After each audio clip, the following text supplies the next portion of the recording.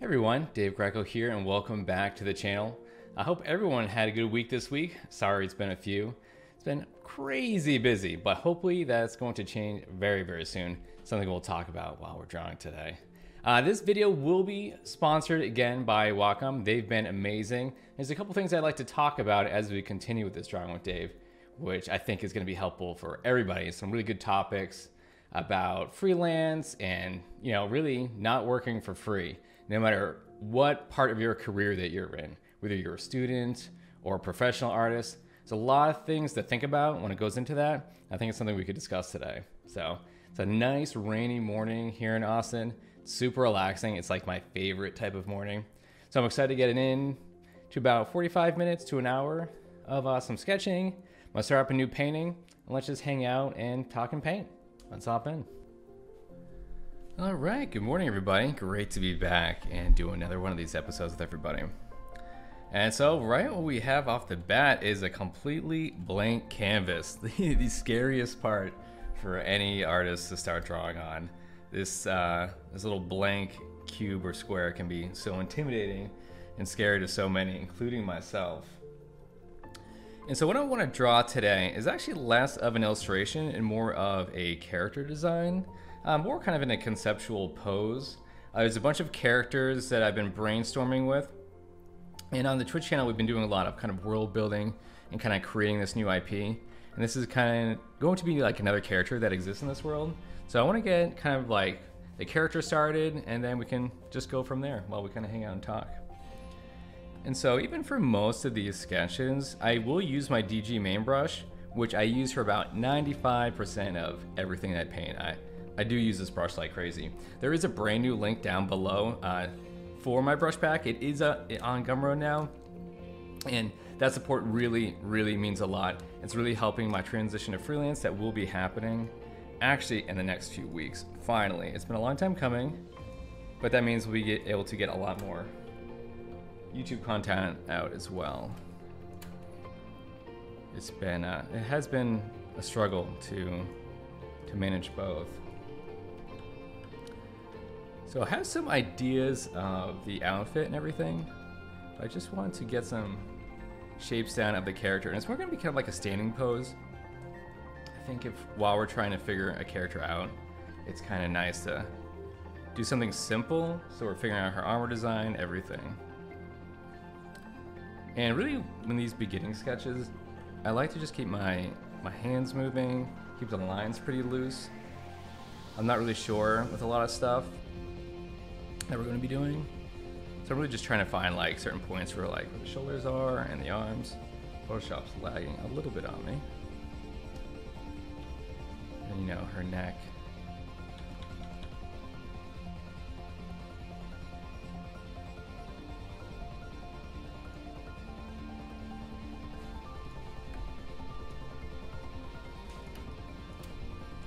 Alright, so we're starting to get the head figured out here, kind of where I might want to place it.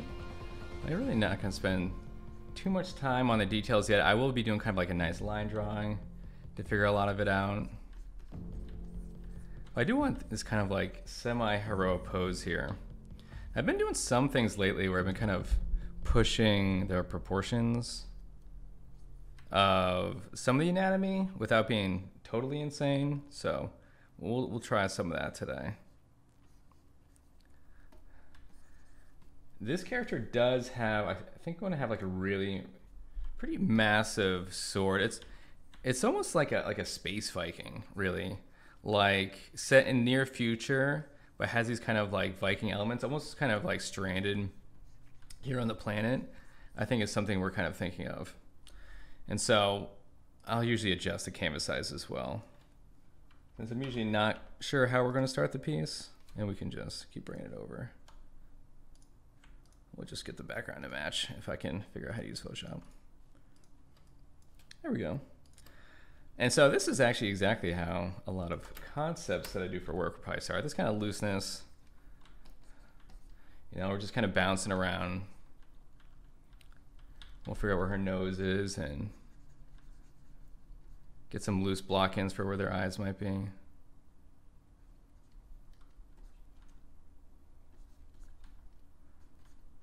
And I think she's gonna have some type of helmet on. I'm not super sure what it is. She needs to have some type of horned helmet, but some of these designs have been a brainstorm with some other people for a lot of these ideas. Can't go into too many details yet, but I'm excited to explore these initial designs with everybody. And so one of the big topics we want to talk about today while working on this is the idea of never working for free. And this is a big one. And sometimes it might feel obvious, but it's actually very difficult in practice. And I fall prey to it sometimes as well, or have in the past. Is that the idea of, when you're a student or really anyone, you get very excited when anyone approaches you about doing some work or commission work. And that kind of a chance that you get, and you're like, it gives me a focus to work on something. It's going to get my work out there. I just want people to know never to really fall prey to the idea of, well, we're going to pay you in promotion. A lot of eyeballs are going to be seen on your work. Maybe once this sells down the road, we'll be able to throw some money at you.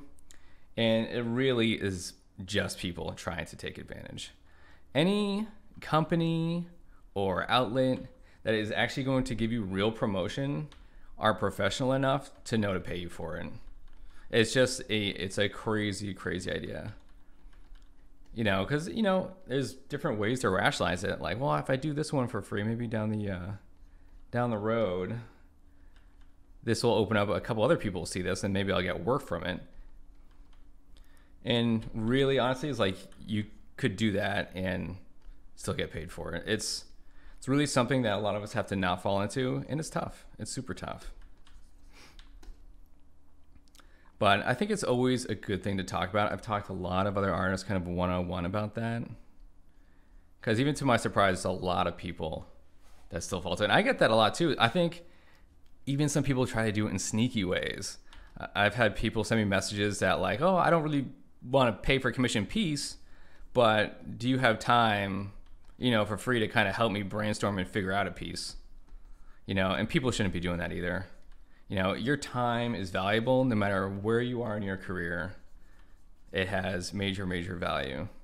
And just because you might be younger or a student, your time is just as valuable. Don't feel like it's not. You know what I'm saying? Trust me. So I think it shows a level of professionalism for you as well. Like, I think in the past, I've learned from it since then. And sometimes I'll have like underquoted a project to a studio or something. And I think it actually makes me look worse. Like, oh, well, he's not really throwing down professional prices here, or he maybe doesn't take it as seriously. These are all things that you learn along the way, but I think they're good discussions to have. So I just want, everyone can always post up about it down below, their experiences with that type of stuff. I just think a lot of us, if we just stand together through our careers knowing that it's unacceptable, hopefully things will change, or we just, I think people are always going to ask for that because some people just don't know. And they think they can take advantage of artists, but we've got more power than they do. They need us. It feels like way more. There's a lot of companies and clients that need work. They can deal with your price, or they can go look elsewhere.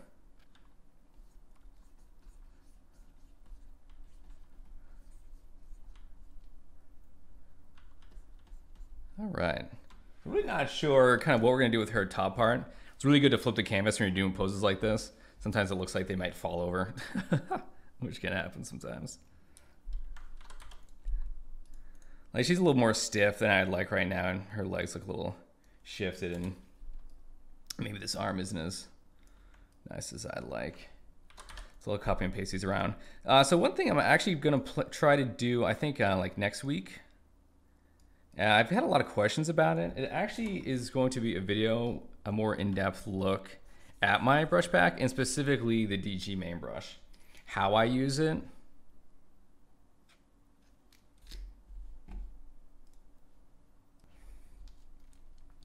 Yeah, just really going in depth on how it's completely used, or how I use it, because I use it for my line drawing, for my block-ins, even into the final rendering. And so I want to take an in-depth look into that. So look out for that video next week. I would love to kind of jump in, and I think it's one thing to throw a brush at someone. It's really can help take it to another level if you can really show people how to use it.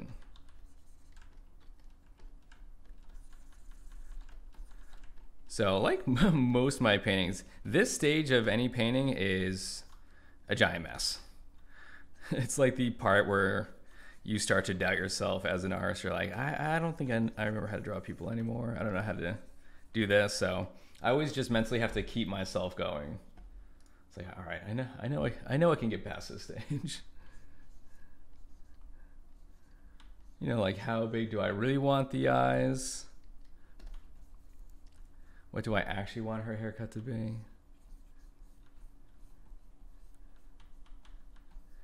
You know, I might almost do a version of her. I think our initial talks of her, she does have this kind of like Space Viking helmet on. But I may do a version of her without the helmet, and then a version later with the helmet. I think it'll be good to have the design of both. You know, then I can kind of brush in some lips and chin. I have this habit lately of making these really large chins that I'm trying to avoid. But we'll clean this up on a line drawing, you know, kind of where everything goes. It's okay to be messy at first, even when you have a lot of people watching you do it.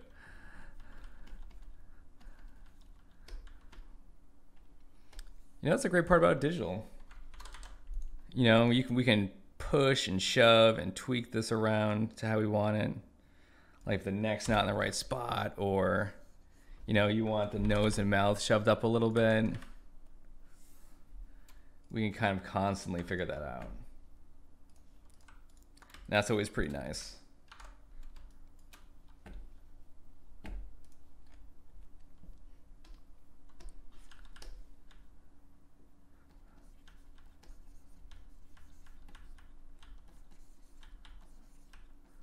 All right, let's bring all this down.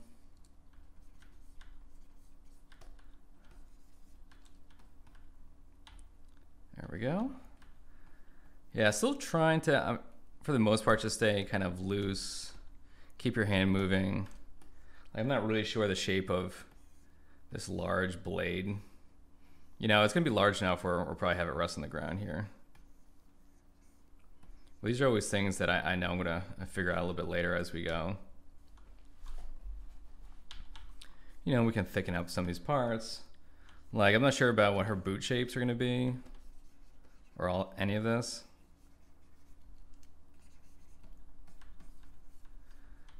I usually like drawing like a little bit of stuff on the bottom, maybe some rocks and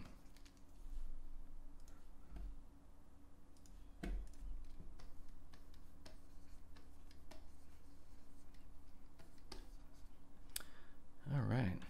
Yeah, I'd love to hear what everyone else has been working on this summer. I know we're still part of the crazy year that is 2020, so I do hope everybody is staying safe, getting through it. You know, we will get through this banana of a year, or, you know, whenever we get through any of this. So the best thing that I've been trying to do is keep my head down, stay busy, try to make this a productive year as possible. And I feel like I have been for the most part. I always feel guilty when I'm not getting enough YouTube content out, but I'm trying. I'm always thinking about you guys over here.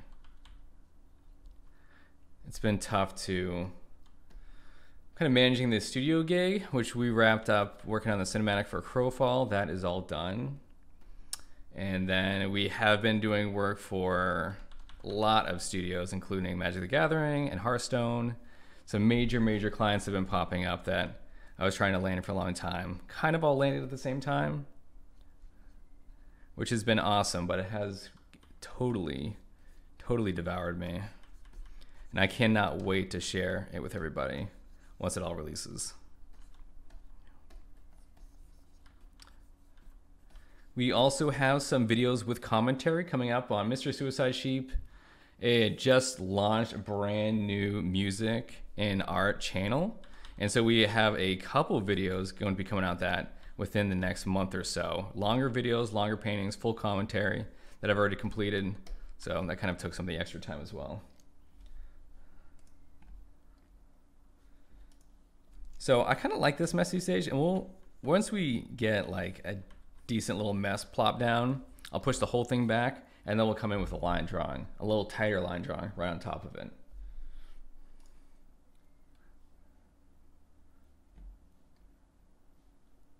Okay. So I'm kind of clicking around here. I have some rough sketches that we put up of this character. I want to kind of make sure we're getting kind of the same type of vibe here. Okay. You know, we can actually jump into it pretty soon. So basically, this is kind of a loose sketch. Let's knock the whole thing down and fade her down a bit. And this is actually usually one of my favorite parts, is creating this nice line drawing after. And then we can actually kind of figure out her mouth and all that stuff.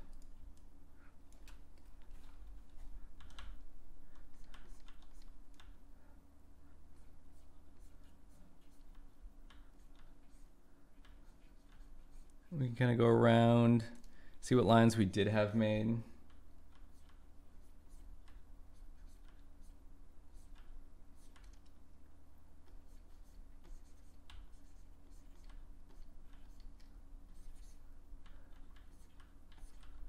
I'm really kind of just figuring out where all this goes. Like, where's her head actually jammed into this?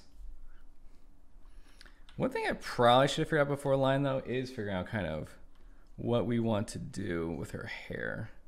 Kind of hate figuring that out after, but we're in it. We're in it now. We're sticking with it. Let's at least plop down some eyes here. And then she actually has like this little heart tattoo here.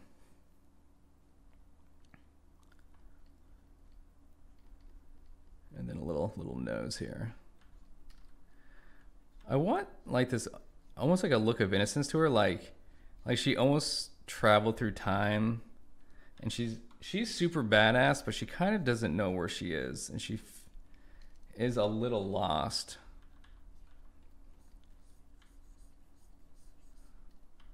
We'll use some of these kind of finer lines, figure out, I don't know if she's got like a part up here where she's gonna have her bangs. I figured this kind of comes up pretty high back here and then kind of swoops down at like an angle. We won't go crazy along with her hair. As much as I want to, we won't. You know, I try to keep my hand moving pretty quick, swoop it around.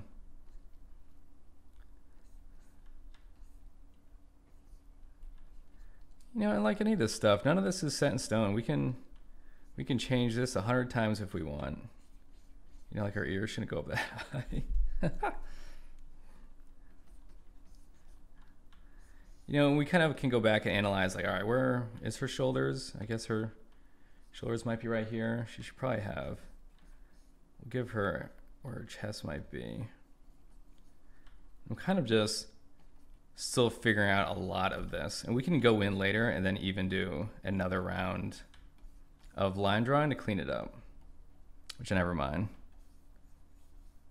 Like I said, this stage is a lot of fun for me. I can figure out a lot.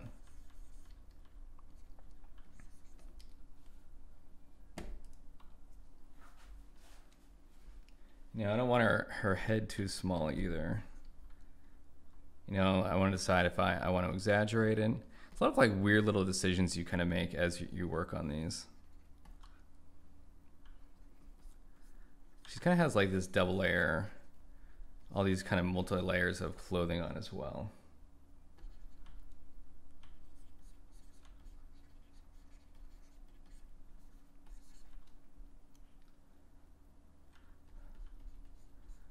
give her some Dave brows.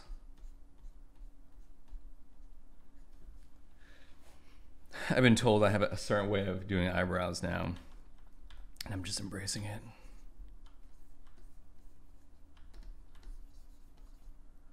And so I'm always looking at a lot of the individual shape design. I want the silhouette to look nice.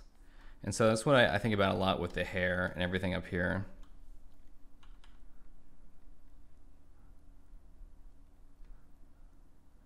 Yeah, maybe it's like her lips are like a little bit smaller in.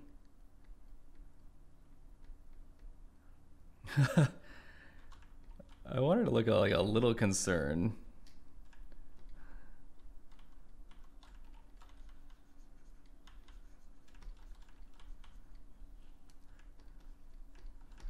And you know, we can kind of mess with it and see where we want it.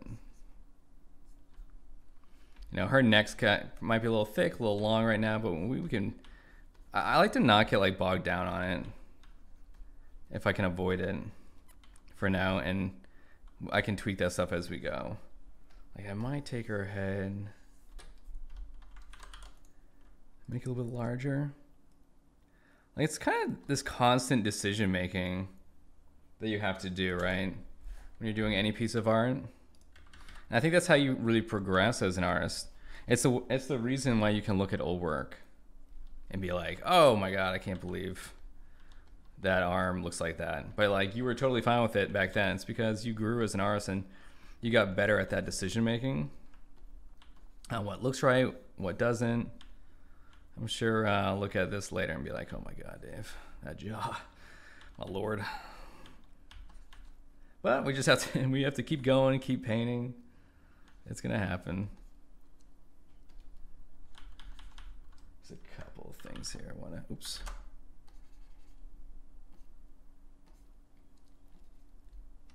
Fix around here.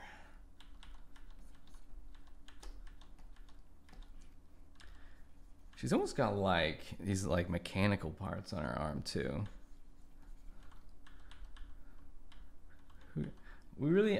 And then one thing I kind of do as I create characters is a story kind of develops for me as I paint them. You know, I paint in a very kind of organic way where I figure out a lot as I go. You know, maybe she's got these kind of parts that come down and then little elements that pop out as I paint. Then I'm like, oh, that's pretty interesting. That might change how her character goes. We just finished a couple other pieces of some characters and I really felt like they were discovered as I painted. You know, I have some like really loose ideas to start with, but after that, you're so open to just figure a lot out on your own as you go, which I think is a blast.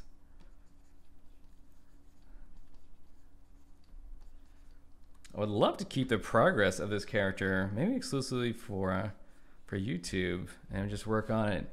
This to final with a couple more drawing motifs too, because we're obviously not gonna be able to get this whole thing done in this session. But we'll definitely get our initial line drawing done.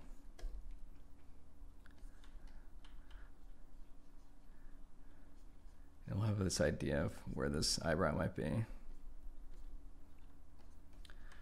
it looks like maybe we have these like binacle parts with these kind of like bandage wrappings. It's almost like she's part of this kind of space Viking society, but they kind of, you know, go through time to protect certain parts of the time. I don't know, maybe I've been watching too much Umbrella Academy lately. Too much of this idea of protecting the timeline.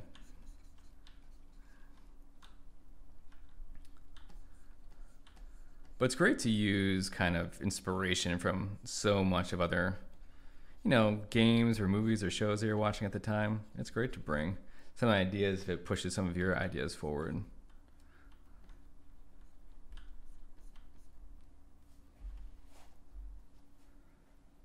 You know, it's either going to work on something like this, or, you know, I would love to dive into some more Final Fantasy 14 fan art as well. I've been really enjoying playing 14 again.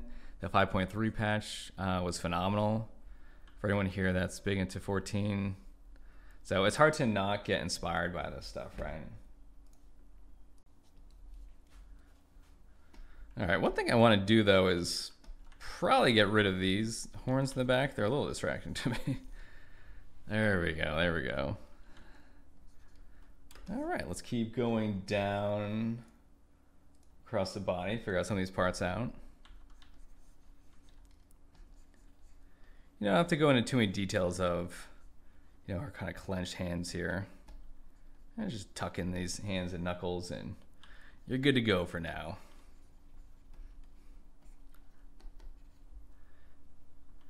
You can kind of add in more specific little details later as you go. And so we'll figure out kind of where her hand is here and where the hilt would actually be on this thing, since we kind of didn't figure it out. So maybe she's holding it here and the thumb coming around. And then we might have to bring the blade up a little bit. This might not be the most balanced blade, but it's a space blade. Okay, it doesn't need real reasons here.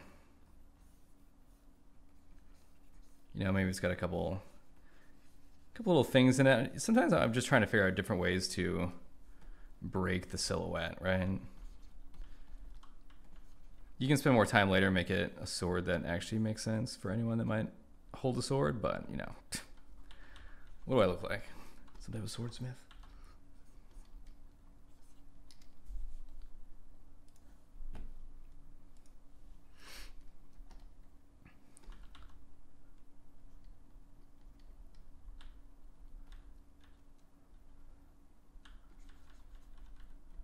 All right, just got a couple belts that come down. Gotta throw some belts on. It's necessary in any concept. If you're not wearing a multitude of belts, then all your clothes are gonna fall off.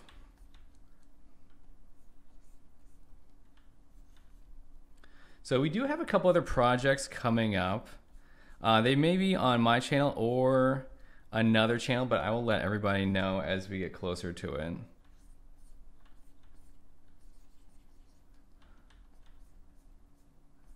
But a lot of exciting stuff happening soon.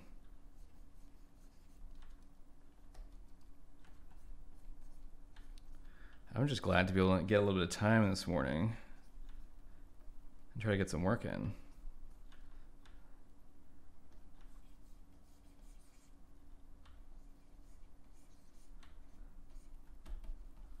All right. Yeah, this is definitely those drawings where we could do a few kind of sketches on top of it all.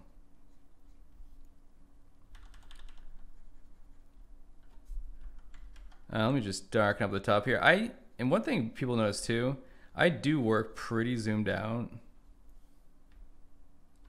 I think there's a time and place to really dive in on the small details, but I like looking at the piece as a whole as we work. I think it makes a big difference for me. I can kind of analyze everything at once, right?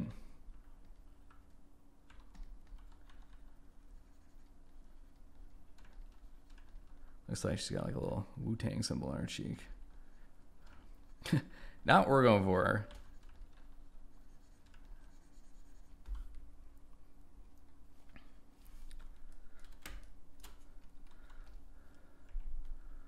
All right, I like what's kind of happening so far. I'm kind of having this like heroic innocence, or I don't know if that's a thing. It's early. It's early in the morning. Well, it's like 11. It's not that early. We're actually going to publish this. When this goes up, I'm going to publish this on the same day that we're painting it. So this is a Saturday morning, the 22nd. All right. And even like the feet and legs here, I kind of will figure out a lot of boot design stuff kind of down the road. Like she's got kind of like some thin ankles and all that stuff here, which we're probably gonna fix, but she needs some type of space rocks here, space boulders with some space grass. And actually some of these shapes, it's almost like I don't even take my pen off the canvas.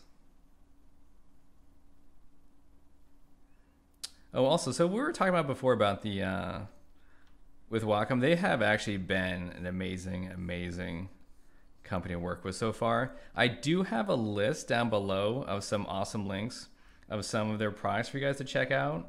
They definitely have been better about making it like more affordable products for people, which I think is great. I've been using like an Intuos or a Cintiq pretty much my entire career. And even like the Intuos tablets, I used an Intuos tablet for 13 years before I ever upgraded to a Cintiq. And it still worked great. I ended up giving it to a friend of mine that wanted to get into art and practicing art, and he still uses it. So really, really amazing. Always cannot recommend them enough. And also below, like I said before, if you are looking to get this brush that I'm doing all this line work with right now, and I'll be doing some of the painting, I'll have a link down below to my Gumroad as well. And so we don't need, you know, too many details of stuff back here. Who knows what this is? Sometimes I draw lines just to kind of give myself some type of movement for the piece. Kind of creating these little shapes.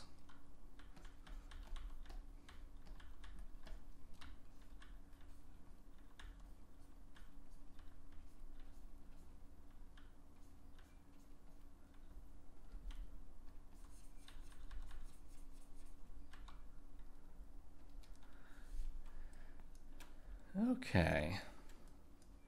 So, you know, one thing we probably would change in the future is I think we could do more. And these are kind of like the analyzations that I do. Is that, you know, maybe we can do more with kind of some silhouette of this kind of her waist area down into the legs. It's kind of all this very form-fitting stuff and doesn't give it like a ton of personality. I think we could do more. And that's something we can kind of figure out as we go as well. I think breaking up the silhouette is a really, really good idea. You don't want to go too crazy all the time. I don't think you need to. But, you know, but even if it was just like these thicker kind of smaller boots at the bottom, they kind of break it up from the ankle here up. That could be pretty solid. And one thing I'll do even before I kind of finish this sketch is let's just get some quick value down. So usually I do this with a multiply layer. Or reset these settings. I'm still going to use the DG main brush as well. Might as well. Actually, we could use just a pure solid. It's really just kind of like just this flat, non-textury blocking. And you could keep it black and white. You could keep a little bit of color in there. It doesn't really matter too much. I don't mind having like this little light blue in. And let's just kind of block it in the whole character. That way she kind of stands out already from the background. You know, you could kind of lasso this and then fill it. Sometimes I still like kind of doing it with a brush.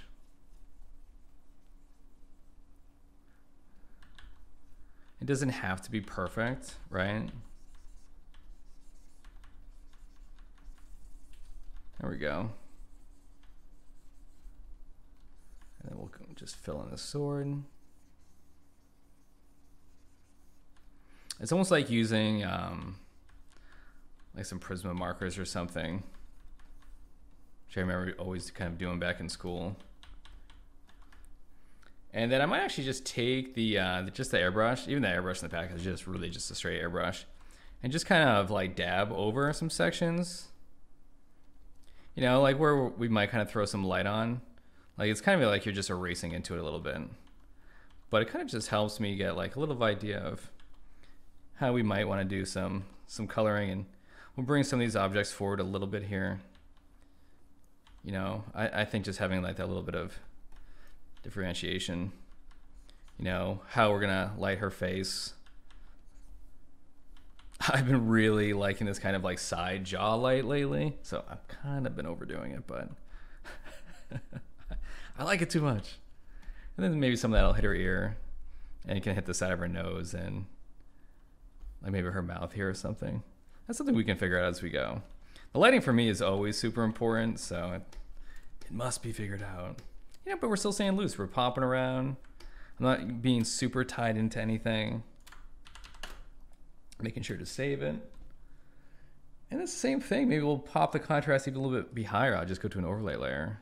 Same thing, airbrush.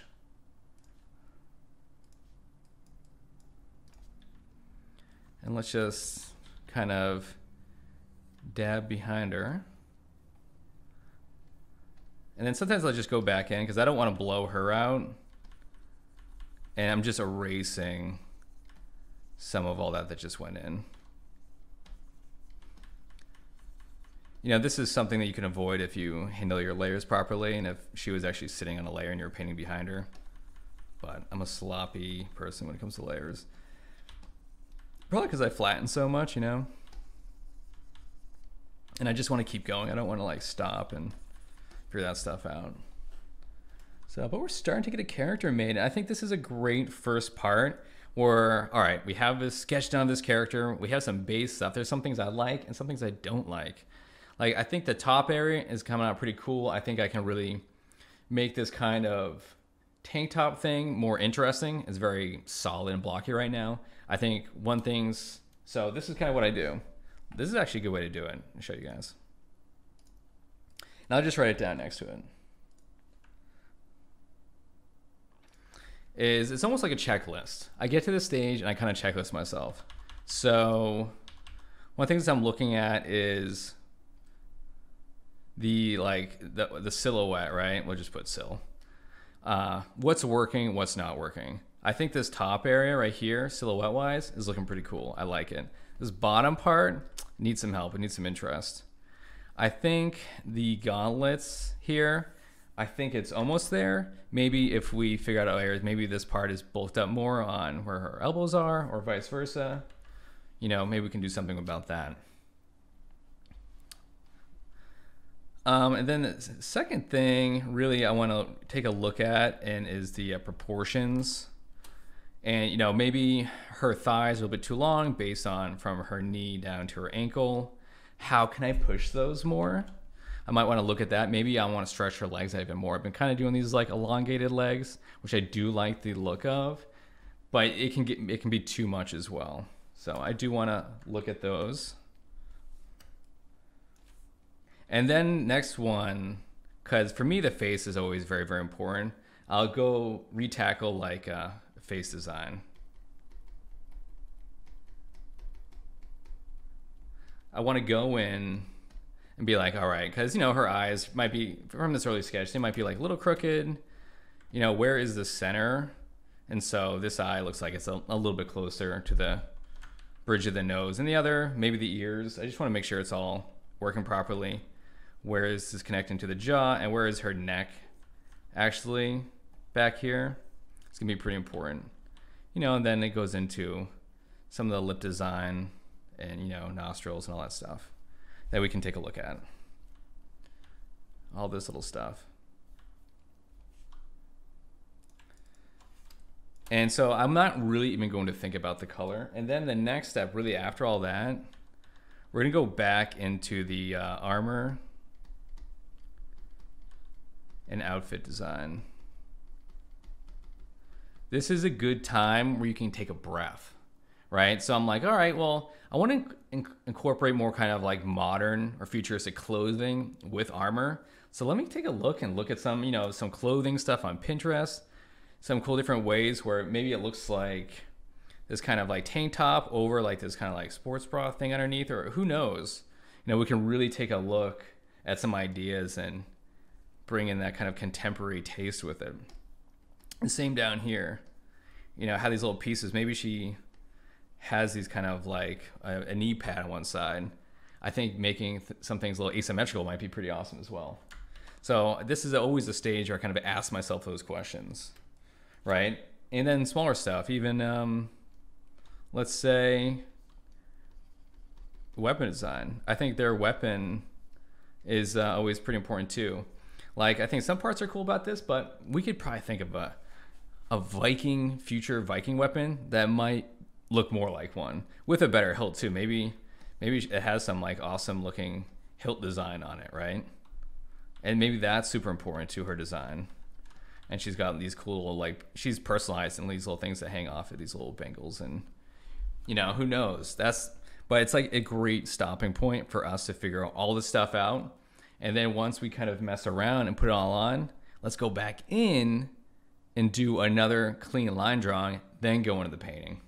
And I think that's a really good place to end it for today. I think it's really so much kind of your own decision making and kind of knowing when to stop and then ask yourself these questions. And like that actually goes into the face design I was talking about before. Look at it now.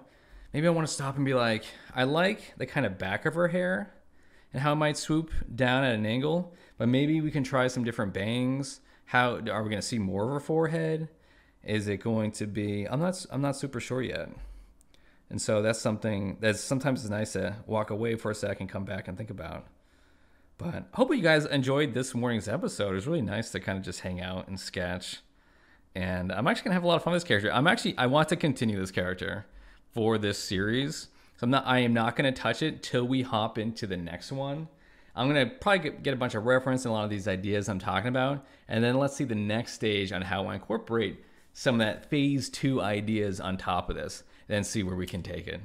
But you guys are so amazing. Next week, I'm gonna have the more in-depth guide on the DG Man brush and how I use it through all my paintings. And like I said, a link down below if you wanna check that out. You guys are completely amazing. Thank you for your patience with me.